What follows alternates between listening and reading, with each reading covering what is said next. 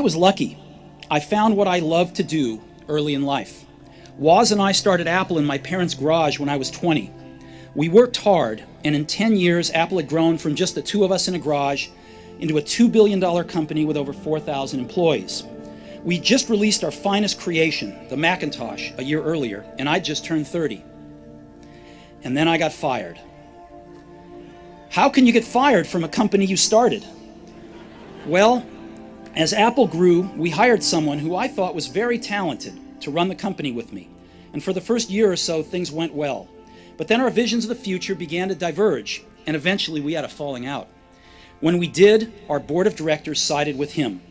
And so at 30, I was out, and very publicly out. I was a very public failure, and I even thought about running away from the valley. But something slowly began to dawn on me. I still loved what I did. The turn of events at Apple had not changed that one bit. I'd been rejected, but I was still in love. And so I decided to start over. I didn't see it then, but it turned out that getting fired from Apple was the best thing that could have ever happened to me. The heaviness of being successful was replaced by the lightness of being a beginner again, less sure about everything. It freed me to enter one of the most creative periods of my life. During the next 5 years, I started a company named Next, another company named Pixar, and fell in love with an amazing woman who would become my wife. Pixar went on to create the world's first computer animated feature film, Toy Story, and is now the most successful animation studio in the world. I'm pretty sure none of this would have happened if I hadn't been fired from Apple. It was awful tasting medicine, but I guess the patient needed it. Sometimes life's going to hit you in the head with a brick. Don't lose faith. I'm convinced that the only thing that kept me going was that I loved what I did. You've got to find what you love. And that is as true for work as it is for your lovers. Your work is going to fill a large part of your life. And the only way to be truly satisfied is to do what you believe is great work. And the only way to do great work is to love what you do. If you haven't found it yet, keep looking and don't settle. People say you have to have a lot of passion for what you're doing, and it's totally true. And the reason is because it's so hard that if you don't, any rational person would give up. It's really hard, and you have to do it over a sustained period of time. So if you don't love it, if you're not having fun doing it and you don't really love it, you're going to give up. And that's what happens to most people, actually. If you really look at the ones that ended up being successful, unquote, in the eyes of society and the ones that didn't, oftentimes it's the ones that are successful loved what they did so they could persevere when it got really tough. And the ones that didn't love it quit because they're sane, right? Who would want to put up with this stuff if you don't love it? So it's a lot of hard work, and it's a lot of worrying constantly. And if you don't love it, you're going to fail. So you got to love it. You got to have passion. And I think that's the high order bit. The second thing is you've got to be a really good talent scout, because no matter how smart you are, you need a team of great people, and you've got to figure out how to size people up fairly quickly, make decisions without knowing people too well, and hire them, and see how you do, and refine your intuition, and be able to help build an organization that can eventually just build itself. Because you need great people around you. I dropped out of Reed College after the first 6 months, but then stayed around as a drop-in for another 18 months or so before I really quit.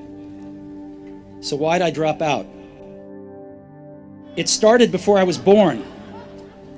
My biological mother was a young, unwed graduate student, and she decided to put me up for adoption. She felt very strongly that I should be adopted by college graduates, so everything was all set for me to be adopted at birth by a lawyer and his wife. Except that when I popped out, they decided at the last minute that they really wanted a girl. So my parents, who were on a waiting list, got a call in the middle of the night asking, "We've got an unexpected baby boy. Do you want him?" They said, "Of course." My biological mother found out later that my mother had never graduated from college and that my father had never graduated from high school. She refused to sign the final adoption papers. She only relented a few months later when my parents promised that I would go to college. This was the start in my life. And 17 years later, I did go to college. But I naively chose a college that was almost as expensive as Stanford.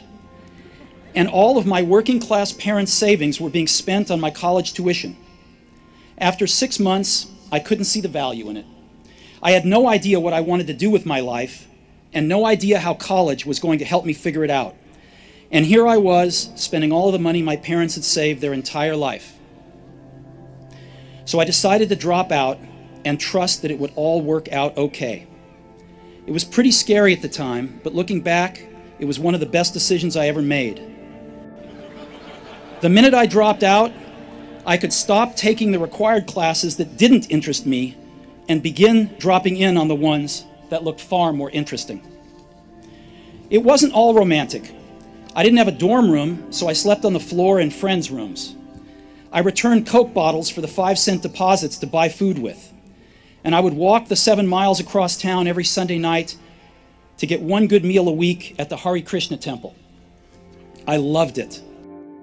If I had never dropped out, I would have never dropped in on that calligraphy class, and personal computers might not have the wonderful typography that they do.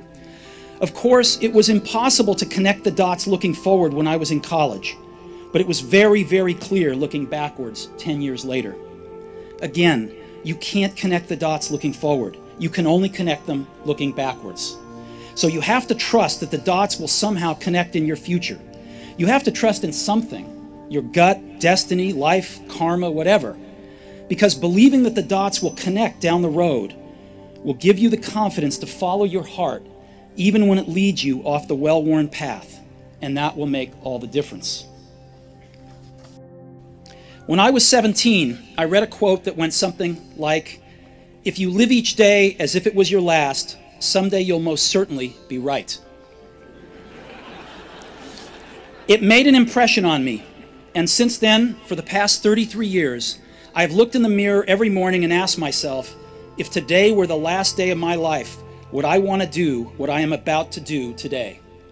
And whenever the answer has been no for too many days in a row, I know I need to change something. Remembering that I'll be dead soon is the most important tool I've ever encountered to help me make the big choices in life. Because almost everything, all external expectations, all pride, all fear of embarrassment or failure, these things just fall away in the face of death, leaving only what is truly important. Remembering that you are going to die is the